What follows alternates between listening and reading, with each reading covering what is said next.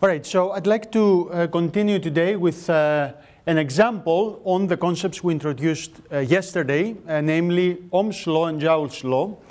So this is about the relation between current, density, J. Let me remind you, so this is volume current density in amps per meter squared.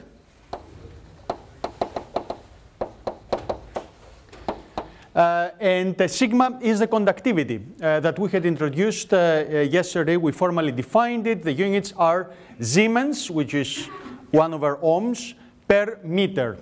And this second law basically tells us the volume density of power dissipated, ohmic power dissipated, because of a current flowing in the conductor, where we have, as you know, as the current flows in the conductor heats up. That means that the kinetic energy of the electrons is converted into heat, and that power is lost into heat, and therefore it is important from a circuit perspective to actually calculate it.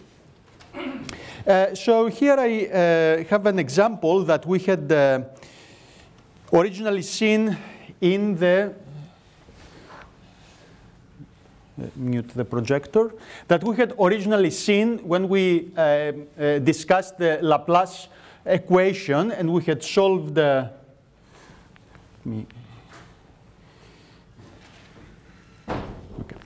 that involves two conductors, an inner conductor of radius A and an outer conductor of radius B, and the voltage between the conductors is V0. If you go back to the notes for the Laplace equation lecture, we had found that the electric field there is V0 by ln B over A R. So the electric field lines point always in the direction of decreasing potential, and therefore they point from the inner conductor to the outer conductor, like this.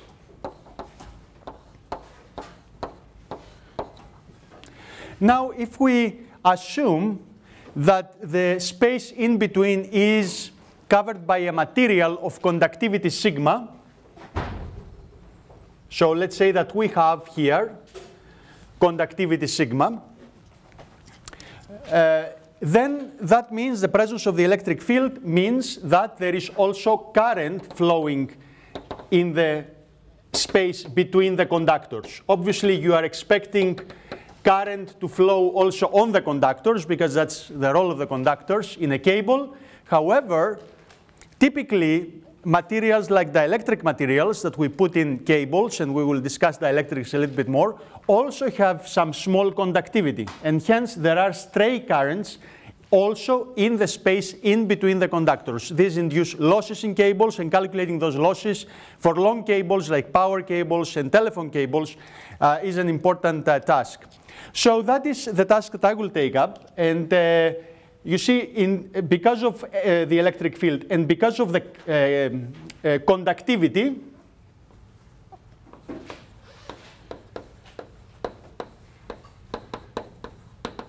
there will be an electric current density with an electric current that flows in the space between the conductors, and that will be sigma E, proportional to the electric field. And we can replace the expression and find the corresponding sigma.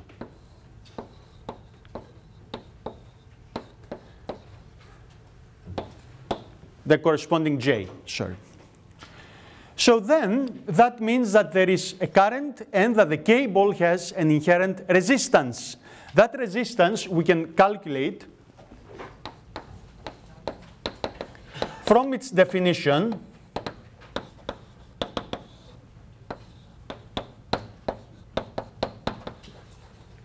Voltage from the positive terminal to the negative terminal divided by current, and that current can be found from integrating the current density over the cross-section. So now the cross-section of the current flow is actually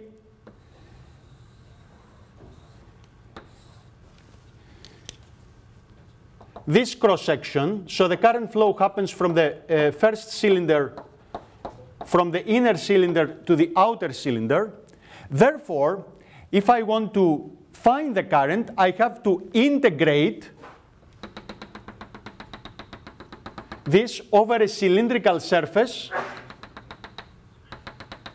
And let me define this surface having length L that is pierced, if you wish, by the current. If you want to see this on the cross-section, this is the inner conductor, this is the outer conductor, and this is the surface, or the cross-section of the surface, that looks pretty much like the two cylinders, but now it has a radius that is in between A and B. And I need to integrate this as it is being pierced, so to speak, by the current flow. Okay, so this is the current.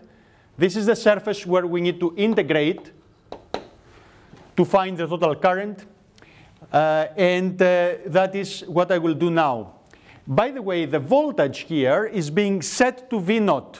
We have actually set the voltage between the two conductors with the source, and therefore there is nothing here to actually calculate in the numerator. So in the numerator, things are fairly easy. So for the denominator, I take a length of the cable equal to L, and I proceed with the calculation. So the current, J dot ds, is equal to, I replace the expression for the current,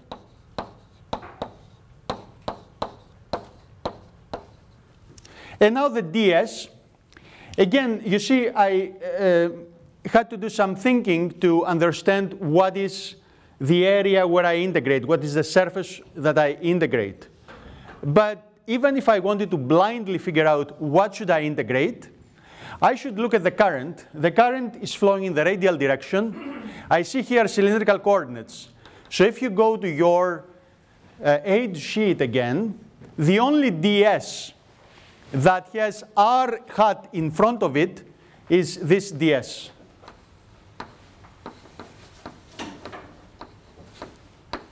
R defined is z. There is no other.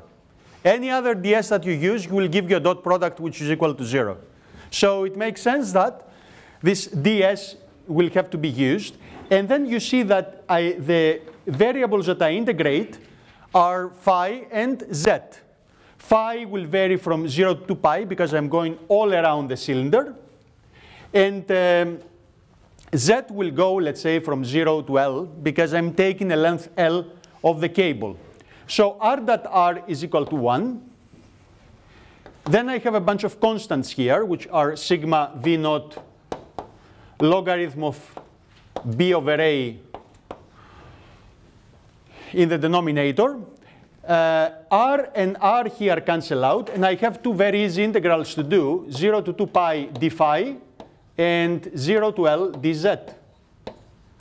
So these give me 2 pi L sigma v naught logarithm of b over a.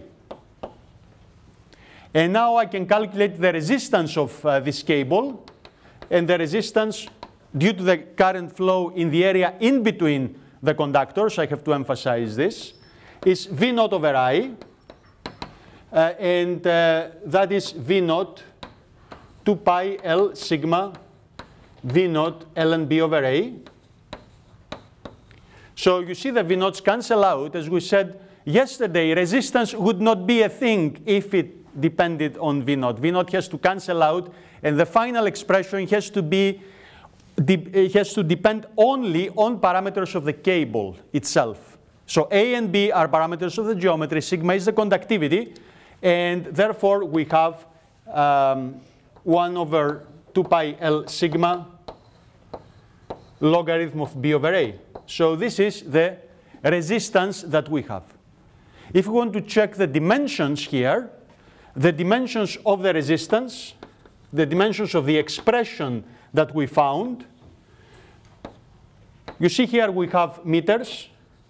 Here we have Siemens per meter. So it's 1 over Siemens, which means it's ohms. So as we were expecting, the dimensions of resistance are indeed in ohms. Any questions up to this point? So you see this is a little bit counterintuitive current flow because we're talking about the current that flows in between the two conductors. But this nevertheless can be defined and calculated, and we just need to find the current density and integrate it over the cylinder through which this current flow takes place. So that is it. Until you understand the concept, you can also game this type of questions.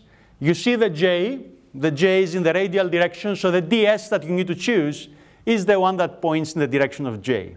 And from that point on, you just need to figure out the length of the integration. So obviously, it also has to depend on the length.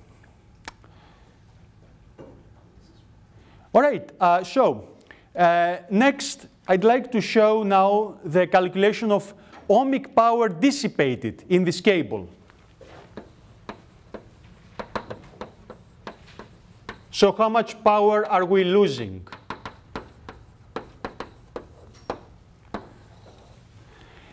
The volume density of that power is sigma E squared, volume density. So that means that's how much power we are losing per unit volume.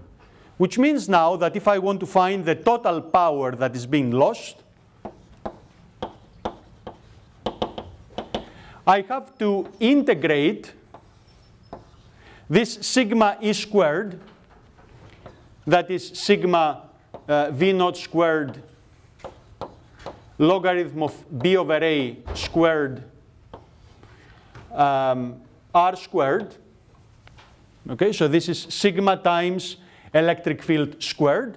I need to integrate it over the entire volume of this space in between the two conductors.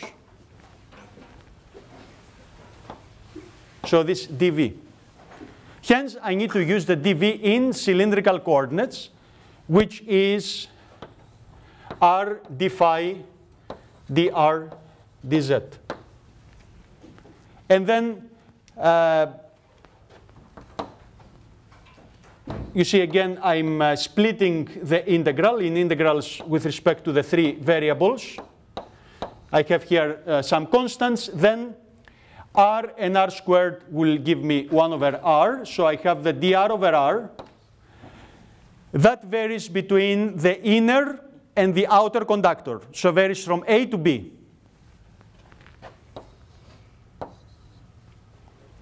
And then I have d phi that varies from 0 to 2 pi.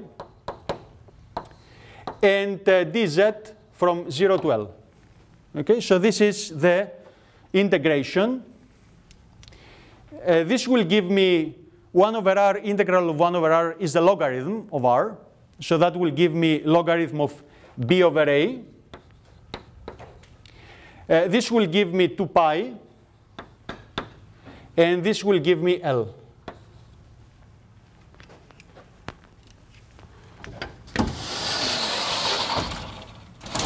So I'm pushing this upwards. So the total power that I am losing in that cable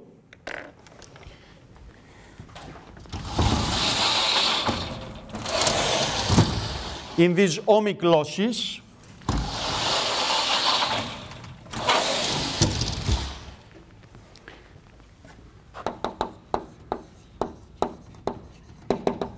so this ohmic power dissipated, I simply put this formula together. It's sigma V naught squared. There is a cancellation partial of this logarithm. There is a square in the denominator.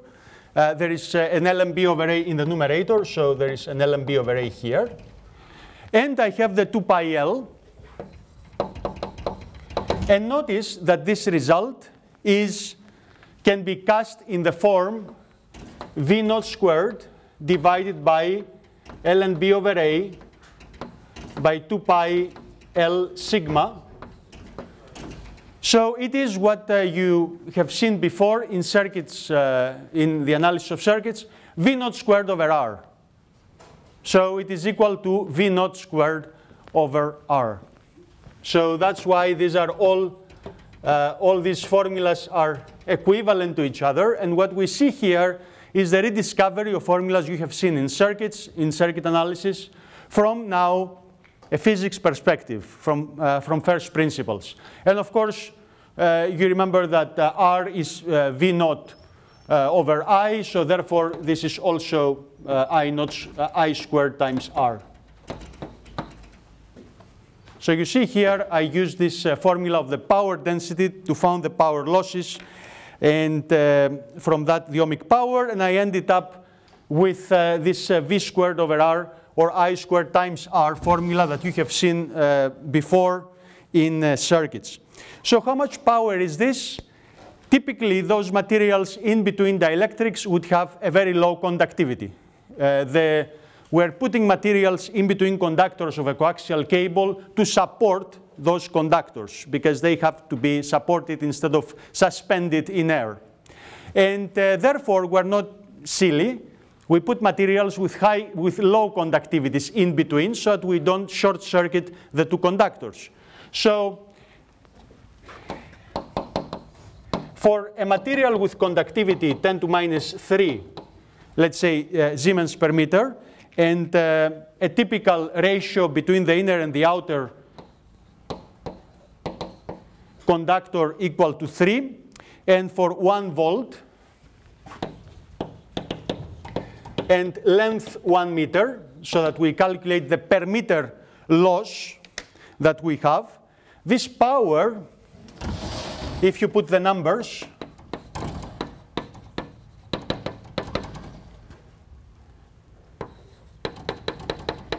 the 1 meter, the 10 to minus 3 Siemens per meter, and the 1 volt squared, and the ln, the logarithm of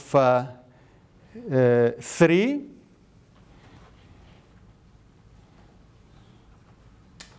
The logarithm of 3 will give you about 0.0069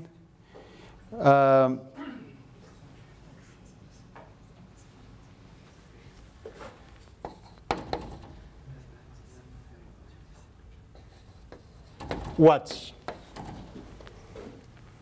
So you have about, you are losing at every meter about 69 milliwatts. So it's not a negligible loss. So this is an example. Any questions up to this point? Yes, please. I'd like to ask how you got the differential terms in the integral expression in ohmic power dissipated. So dV over d5 dr dz. Where did those come from? So the differential volume element in cylindrical coordinates is this one. It's r d phi dr dz. We have it in the aid sheet, but if you want to see it, imagine that you are within the cylinder and you have this point, which starts from coordinates r phi z, right? And then if you go along the radial direction, you are writing a length dr. If you now make a turn along the phi direction, that is, you move on a circle around, you write an arc length d phi. And now if you go up by dz, you are writing a length dz. So then you have defined like this a volume that looks like a cuboid, so it has a volume d phi, r d phi dr dz. Yeah. Yes, please. I was wondering, when we're taking the direction for current density, would we ever take it in like the z hat direction, or why do we always take it in the r hat direction? I don't always take it in one direction or another. J is equal sigma E. So the current is proportional to the electric field. So in this case, we are calculating currents due to the electric field in the space in between. So if the electric field is in the r direction, the current will be in the r direction. And that makes sense because fundamentally it's the electric field that pushes the charges. And therefore, if I'm pushing in the radial direction, the charges will go in the radial direction, and therefore the current will be in that direction too. Yeah. Any other questions? Other questions? Okay. So now let me just make one more note about conductors before I go to dielectrics, and that will be on perfect conductors.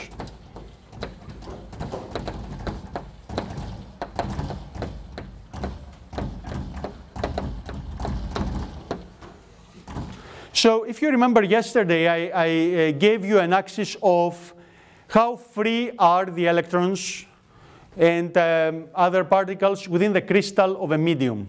If all charges are free, then we're talking about a perfect conductor. If all charges are bound, we're talking about a perfect dielectric. And we have the space in between where some are free, some are bound. In perfect conductors, all charges are free, and typically the charges that we're talking about are electrons. So in a perfect conductor, we have this limit that all electrons are free to move.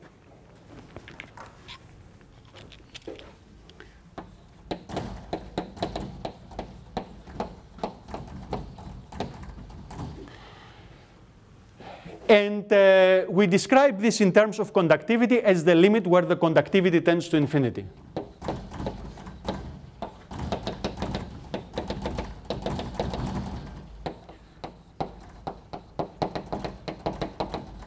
So this is an approximation that is well met by materials like silver, that has conductivity, as I showed yesterday, conductivity 6.2 times 10 to the 7th, or copper, which has conductivity, again, in the millions, 58 million Siemens per meter. So practically, we're not talking about infinity, we're talking about a very, very high value that we can take practically as infinity. Now, from your circuits labs, you know that if you take a copper wire and you connect it to a voltage source, you will measure a current. That current is not infinite. It has some value. So if you look at the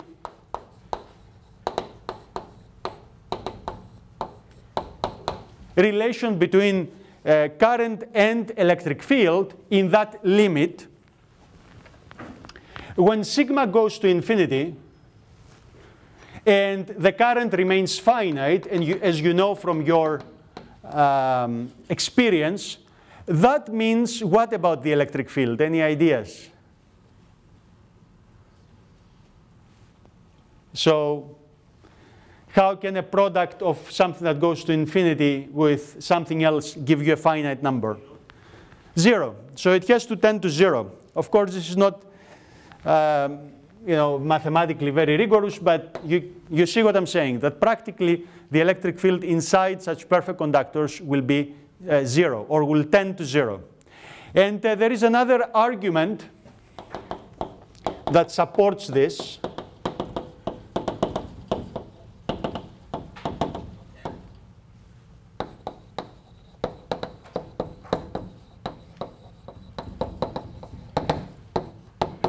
So electric field is 0. So there is another argument that supports this, that indeed, if you had taken a material like this one, like a perfect conductor,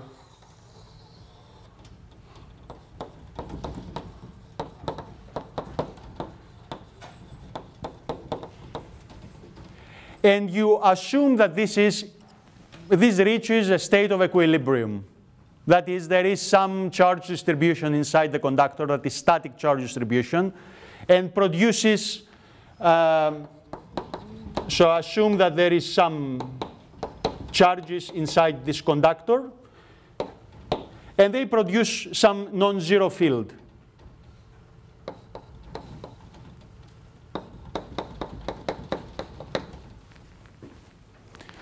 You are led immediately to a contradiction. Why? Because the non-zero field would always move the free charges inside the conductor, since I can never get rid of, this is a perfect conductor, I can never get rid of free charges, all charges are free to move, and therefore, if I assume that there is a static charge distribution with a non-zero field, then I'm led to a contradiction, because a non-zero field would actually start moving the charges, since the charges are free. And hence, either by the one argument or by the other argument, you are led to the same conclusion, that in fact, on a perfect conductor, the electric field will have to be zero. And by the way, in your textbook and other textbooks, when you see the term conductor without any conductivity specified, typically they mean a perfect conductor. And then we mean that this is a structure where the electric field is zero. What is the consequence of this?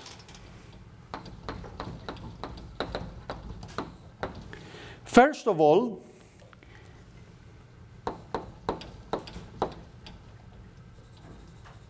perfect conductors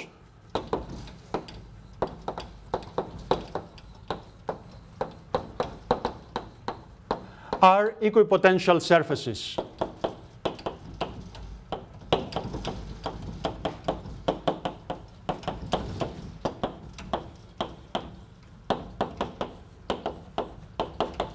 Are equipotential surfaces. This fact actually has been evident, nobody asked so far, in the examples that we have done. And I will show you why.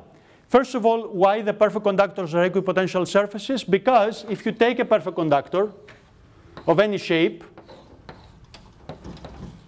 okay, and you take any point 1 and 2, between the conductor, you remember the definition of the potential, V21 minus 1 to 2 E dot dl. But the electric field here is zero. So if I go to these points through the conductor, as I can, because this integral is path independent, this will be always zero.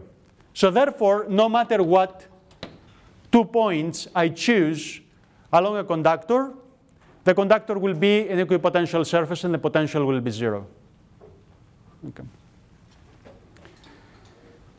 Where have we seen and used this fact? Many places.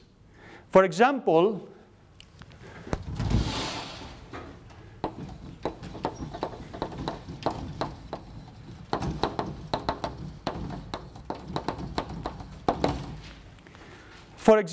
when you draw a circuit diagram, I'm not talking about this course, I'm talking about school, let's say, high school or other circuit classes, you never question whether the potential here is equal to the potential there. This is for you a short circuit. And indeed, it is a short circuit because we consider that the wire has been made out of a conductor that practically behaves as a perfect conductor, and therefore this is an equipotential surface.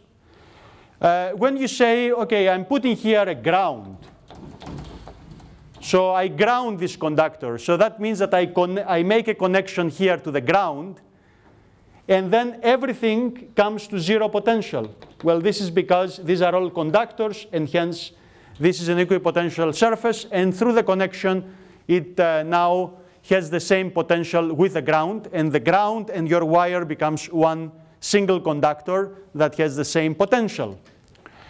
But we have seen this as well here in these examples. For example, when we solved for the Laplace equation the capacitor fields, and we said, let's put the source in here connected to the top and the bottom conductor, and that makes the potential here 0 and the potential here, sorry, V naught and the potential here 0.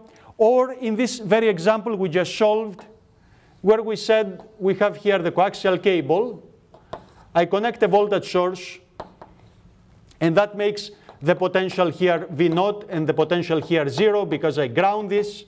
All these hold because these conductors are equipotential surfaces. Otherwise, we wouldn't be able to proceed. If we were not able to say that I connect a voltage source here, but now the potential can change along the conductor, then we wouldn't be able to proceed at all.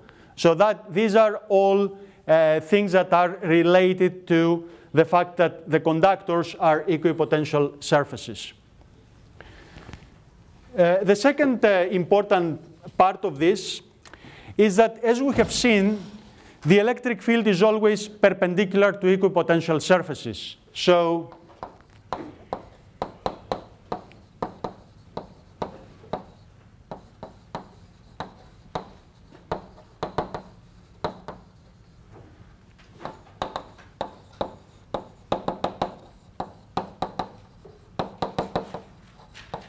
it's always perpendicular to equipotentials, and since the conductors are equipotentials, it will also be perpendicular to conductors.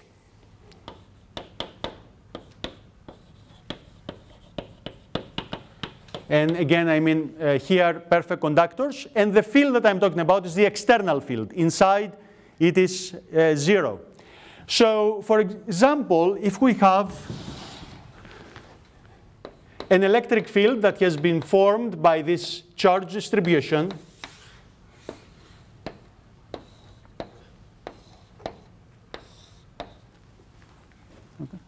and I bring into the field now a conductor, a conducting cylinder. So I bring into the field a conducting cylinder.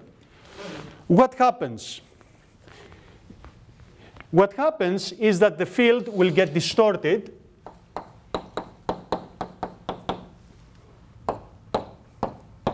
So I bring in a perfect conductor here. Let me call it PC. And the presence of that will actually severely distort the field.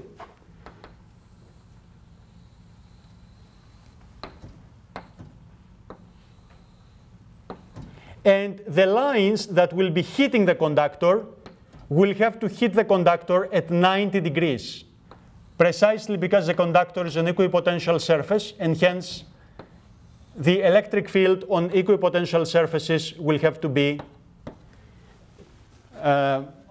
meet the surface at 90 degrees. So that will be the distortion of this field. That also gives us some insights as to what happens inside the conductor and how come the field inside the conductor is actually equal to 0. What does it mean that these field lines are hitting the surface, are sinking into the surface? And what does it mean that these field lines are emanating from the surface? What are sinks of electric fields and sources of electric fields? Yes? Negative and positive charges. Charges. Remember lecture 1, and I told you this is an important concept that will accompany us throughout the course. These field lines tell me, sinking on the conductor, tell me that there is a negative charge distribution on the surface of the conductor. And these tell me that there is a positive charge distribution on the surface of the conductor. So that brings me to the last note, that there are no volume charge distributions within a conductor.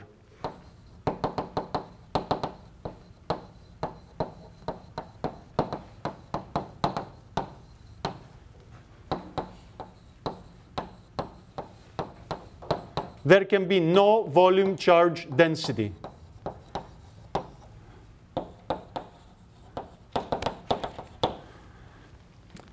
Because all charges are free, if you had, let's say, some electric field there, they would just move out. The distribution inside the conductor would be dispersed. But this also can be seen from Gauss's law. Gauss's law says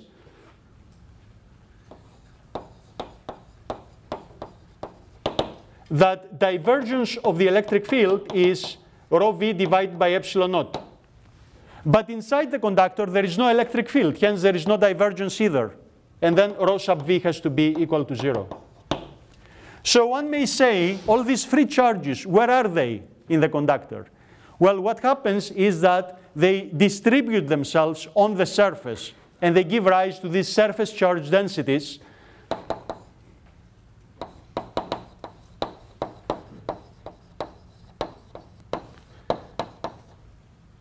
moving to the surface of the conductor. So you see what has happened here. You have this external field that points from left to right, and then the charges in the cylinder rearrange themselves. And if you look at these charges, that means that they are creating an electric field that points the other way. And you see that that electric field is strong enough so that the external field and the internal field cancel exactly out. And hence the total field inside the conductor. So you have inside the conductor an exact cancellation between the external field that tries to push charges from left to right, and the internal field that pushes charges from right to left. And then inside the conductor, the electric field is 0. So these are the physics of how the electric field is 0 inside the conductor. The fact that inside we don't have any volume charge densities, and everything has to go as a result onto the surface. Yes, please. If there's no electric field, the charges distribute such that they cancel out internally, so the E inside remains 0? Yes. So the electric field will have to be 0 inside. Yes. So assuming the perfect conductor that you put in this electric field line, right? So yeah. Is the positive and the negative side outside the surface, are they equally distributed? Because I'm seeing some of them are going in and some of them are going out. Well, whether they will be equally or unequally, that will depend on the symmetry of the problem. Here that I have put an exact cylinder, yes, they will be equally distributed. But if the cylinder was distorted, you had an elliptical cable, let's say, or I don't know, even a rectangular cable, then it doesn't have to be equally distributed. But it will be distributed. You see, when you have an electric field from outside coming in, right? So comes into the conductor. Then charges start moving.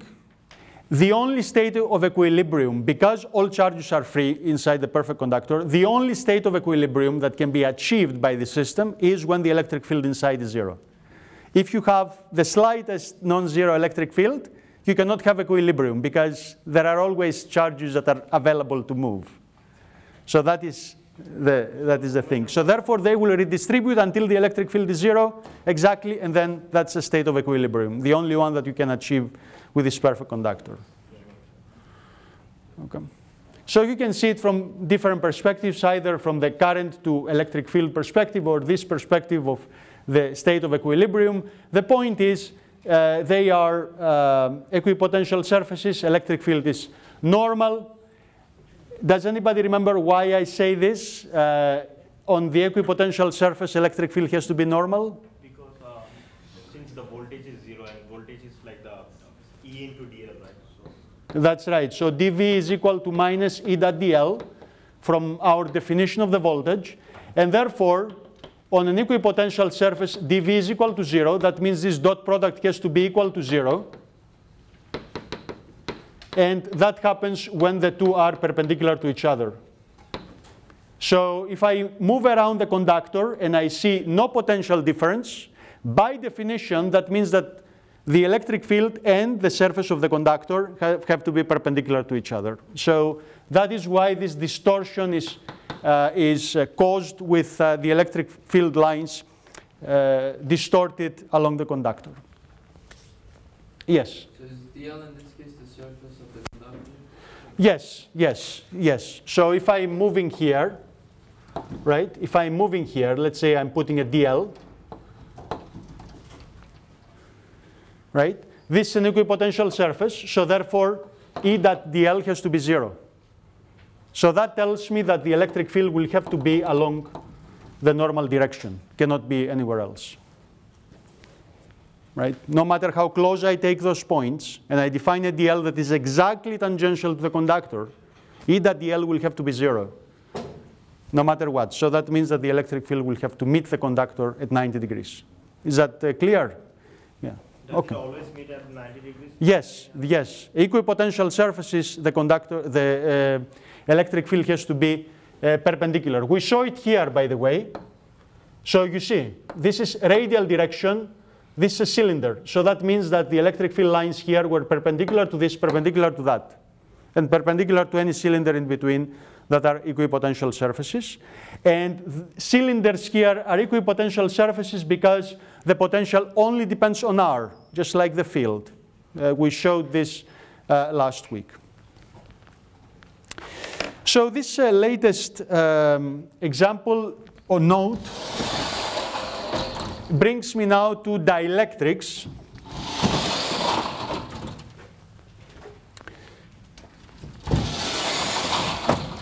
That will be the last type of material that we will see in this part of the course.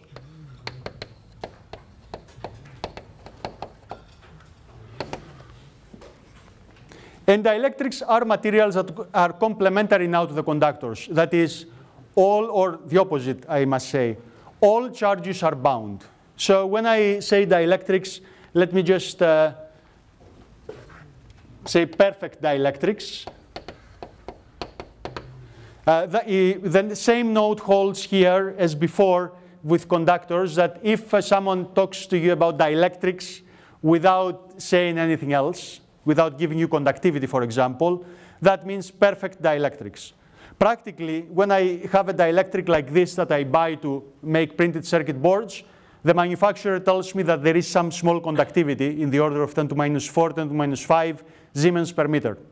Okay, but so unless it is explicitly stated that the dielectric has some conductivity, we consider it as a perfect dielectric. And the perfect dielectric, all charges are bound and conductivity is exactly 0.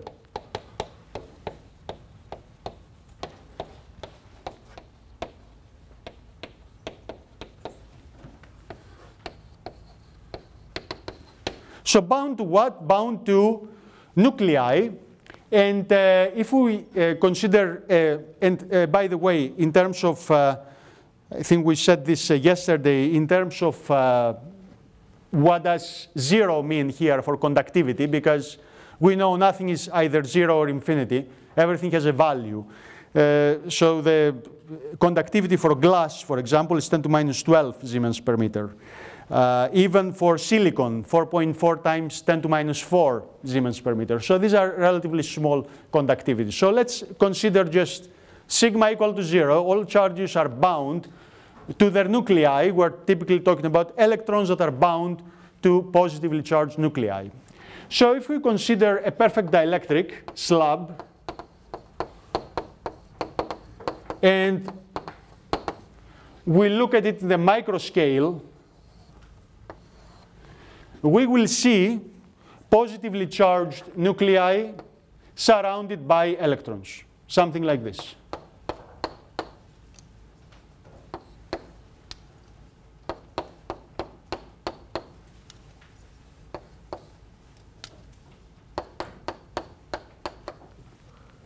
Now consider the capacitor that we had solved before with charge Q here and minus Q here. In empty space.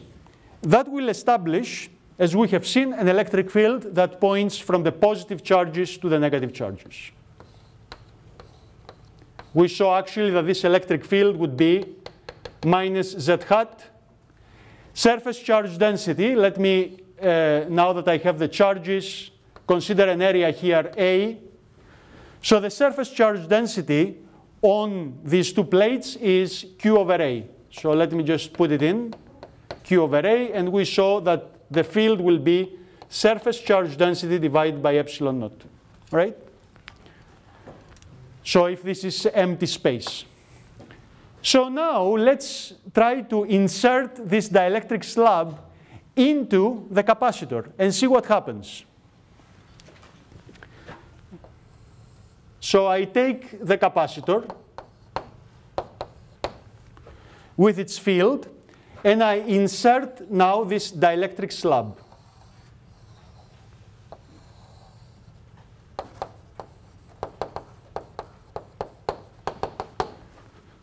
Any ideas what happens? First of all, the charges cannot move because we say they have to be bound. What else can happen though?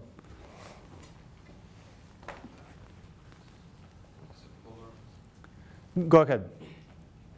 Sorry, I'm not sure who. Yeah, you said something? Yeah, go ahead. The field decreases inside the electric field. Okay, fundamentally what happens though, before the electric field decreases? I agree with you, but why does it decrease? So something more fundamental happens, which is, yeah, go ahead.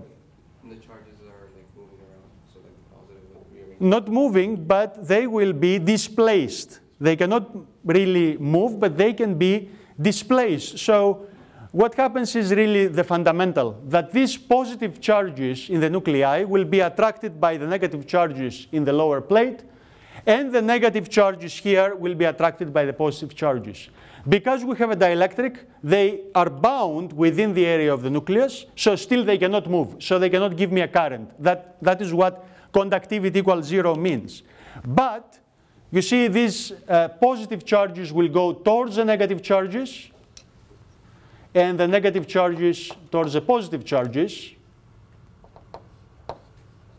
So something like this will happen.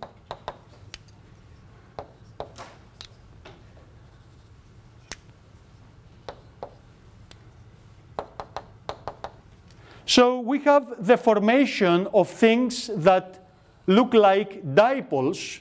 You remember the electric dipole we discussed on the first lecture this week, with the positive and negative charge displaced from each other. And this is exactly what we see here. So the negative charges are attracted to the positive plate, and the positive charges are attracted to the negative plate. However, they cannot move. They just remain bound. They are just being stretched. So this is a phenomenon that is called polarization of the dielectric.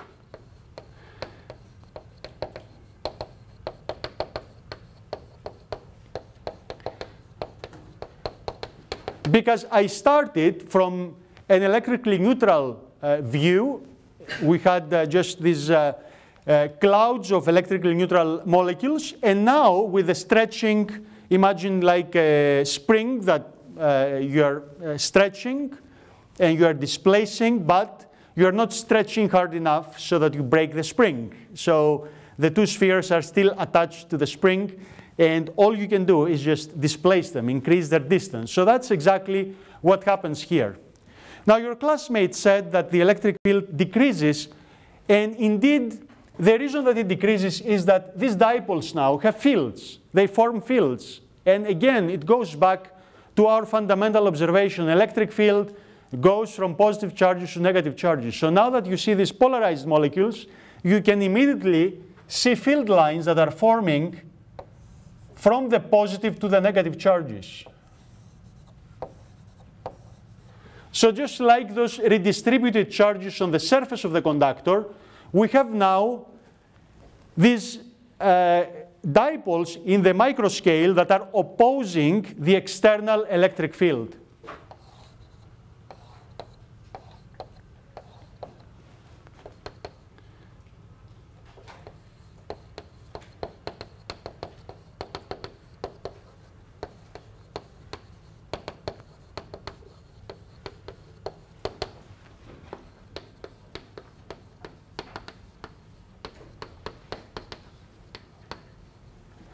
As a result, the external field decreases, and the factor that it decreases is actually a characteristic factor of the material.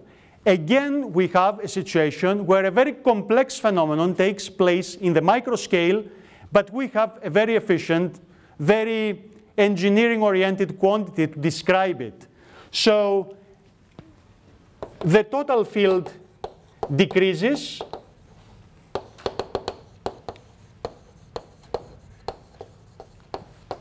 by a factor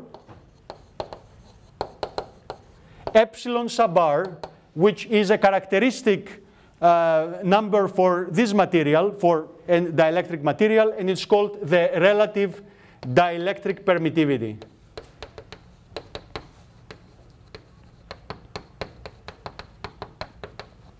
The relative dielectric permittivity. So as a result, the electric field will become minus z hat Q over A, epsilon naught, and now we have to add another factor, epsilon r. And it is precisely because this action-reaction principle that is at work here that the electric field inside the dielectric is decreased. So I will stop here and we'll stick around for questions, and we'll continue with dielectrics next week. So thanks for your attention. See you next week.